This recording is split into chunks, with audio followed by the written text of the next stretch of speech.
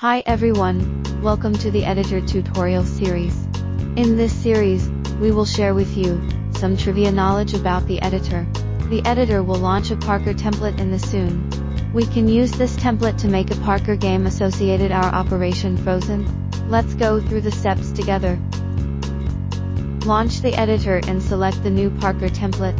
Create a new project. After entering the project, you will notice a preset game scene. This game scene comes along with the Parkour template. Let's first take a look at this game scene.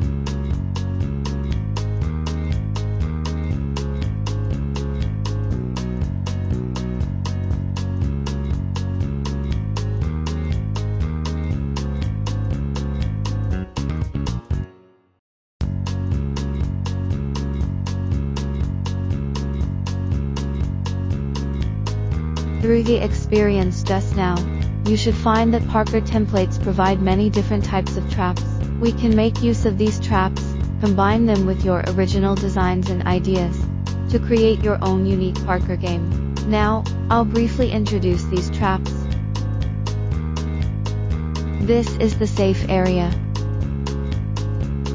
Players will respawn at this point. This trigger blocks the player from advancing. If touched, the player will die immediately. If the player stands on the platform for too long, it will disappear. When the player leaves, the platform will appear again. The conveyor belt will automatically carry players standing on it towards a certain direction.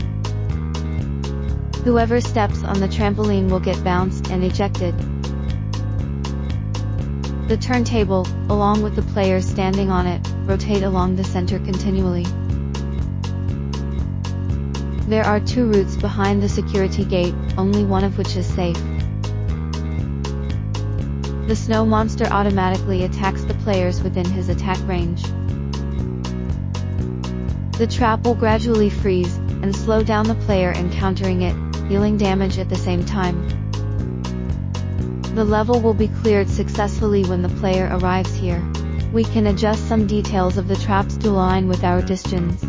In the next lesson, we will introduce how to adjust the traps. Now, let's take a peek at the game made with this template.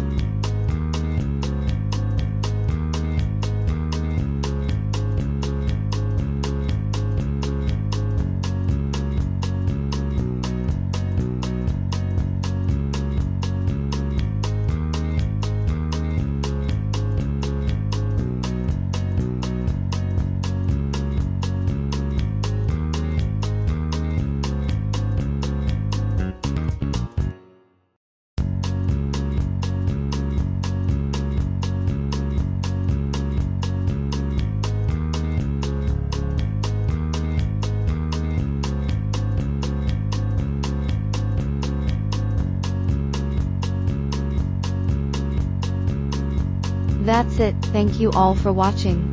We hope this video helps. If you want to know more about our editor, comment below or leave a message on our official forum. See you in the next video.